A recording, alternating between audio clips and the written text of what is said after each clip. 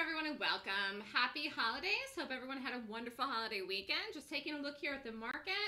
I want to see where we are at tonight here in the futures. 263175.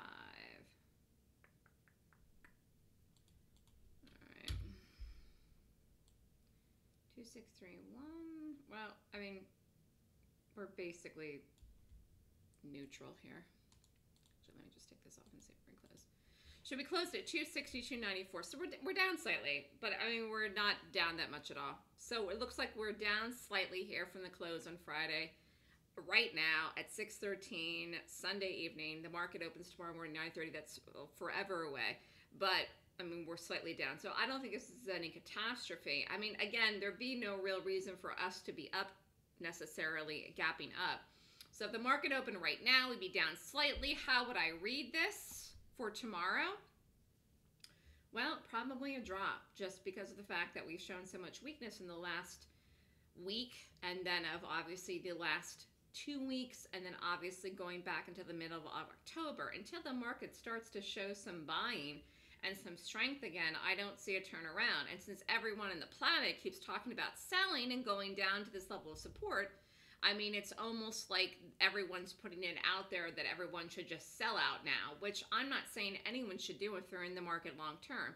If you're in the market long term and you wanted to sell, quite frankly, you should have been out here on the 12th. If you were in the market and you wanted to be out, short term, medium term, long term, if you were desperate to get out, you should have been out here, okay, after we didn't follow through with the rally on the 7th.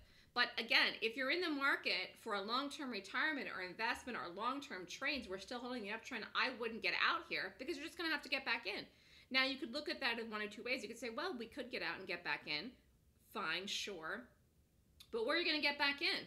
Till the confirmation happens that the market is actually going to follow through with the buying, it's going to be at a much higher price than we are right now. And I don't tell people or teach people or think it's even a good idea to buy support or buy the dips. So, I mean, at this point now, we could see more follow through of selling tomorrow. But I would advise people to just sit tight and kind of wait it out and see what the next week brings, because the market could have a turnaround week this week.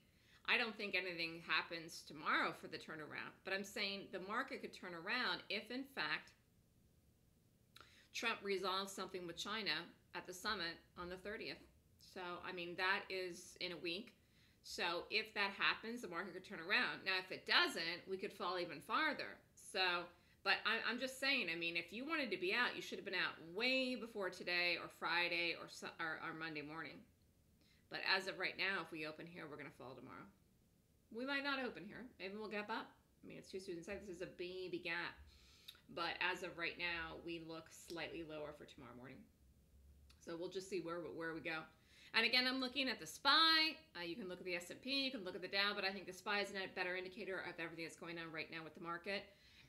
Good luck, everyone. Be very careful this week. And if you're in the trading with me, you're lucky because I'm going to read the market every day and give you really a very good perspective of what's happening with the market based on my gap analysis. And if you're interested in the next Golden Gap course, email me. It's December 15th and 16th. You can email me at melissa@swoosh.com. Have a great night, everyone.